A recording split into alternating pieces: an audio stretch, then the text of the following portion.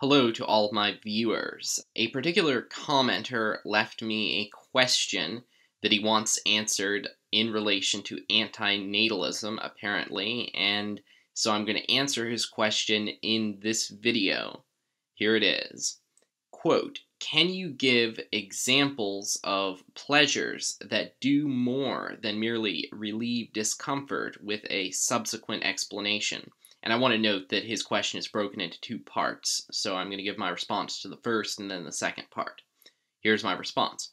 Yes, a person might feel no pain or unhappiness whatsoever, but if such a person drank opium poppy tea, they would feel even better.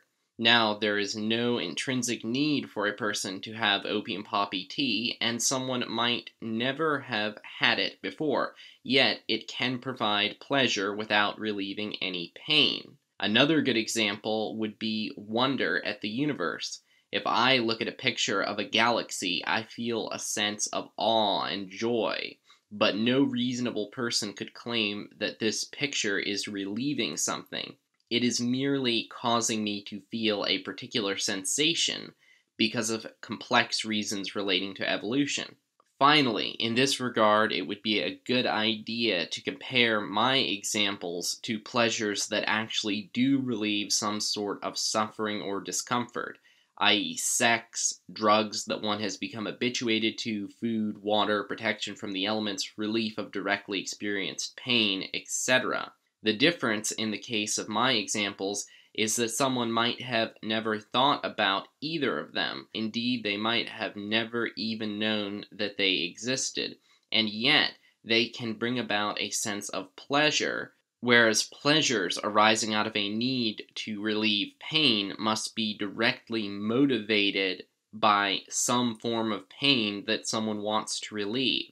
Now I'm going to answer the second part of the person's question. Here it is, quote, "Why would someone be creative if not to provide pleasure or avoid pain?" And here's my response. Someone could be creative because they find something interesting. For example, one might bend down to look at an interesting insect. Now, doing so does not provide any pleasure, at least not in the sense that most people mean when they talk about pleasure. Rather, wanting to know about something can simply be a desire disconnected from pain or pleasure and entirely based on something else. We can return to the example of opium poppy tea to better understand this example. The tea can put someone into a state in which they not only feel no pain, but also in which they feel about as much pleasure as could be reasonably wanted.